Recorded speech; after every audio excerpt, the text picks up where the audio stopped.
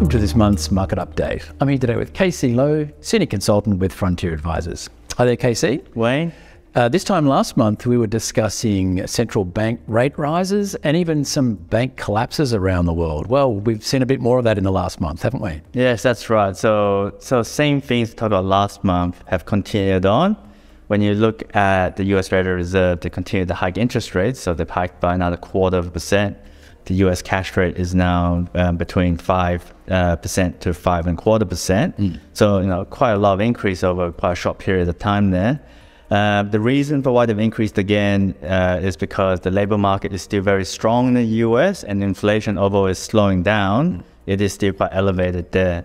But when you look at the announcement from the meeting, it does seem like it's likely that they'll be taking a pause now to assess the impact of the increases in the cash rate, and partly because there's been another bank collapse, as you said. So the First Republic Bank is another one that has been impacted, and it's been acquired by JP Morgan. So that's going on. There's quite a number of issues in the US regional banking sector, but we think that's beside the point. The main issue is on bank lending standards, and when we look at the latest data point there, it has tightened a lot. Partly because of the increases in the interest rates in the US, but partly because of these regional banking issues as well. And credit makes the world go around. And typically when bank lending standards tighten this much, a US recession occurs. So as a result of this, when you look at market expectations, it's expecting the Fed will have to cut interest rates a few times later this year. What about in Australia with the Reserve Bank? What's their approach been?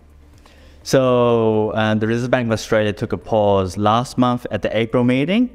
At this month's meeting, they've hiked again by now 0.25%. So the cash rate here is now at 3.85%. Similar to the US, the reasoning for the increase has been the labor market is still very strong, and over inflation is coming off. It's coming off quite slowly.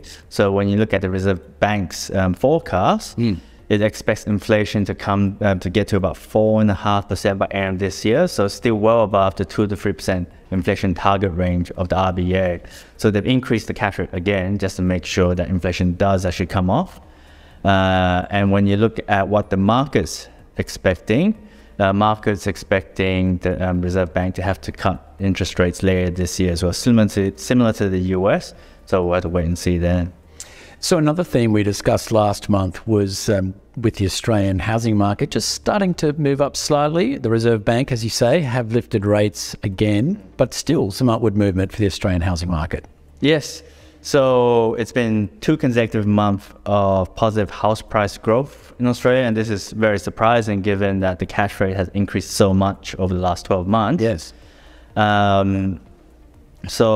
In our minds, or to our minds, we think the risk is still that this is not the bottom of the housing market just because mortgage rates increased so much and the full impact hasn't really flown through yet. Yes. But there has been a number of factors that has been supporting the housing market. So on the supply side, there's been very limited listing of houses for sale. There's also been very limited new supply of dwellings as well because of high construction costs, high labor costs, and a number of property developers going under too. And then on the demand side, we're seeing a sharp rebound in migration back to Australia since the borders have reopened.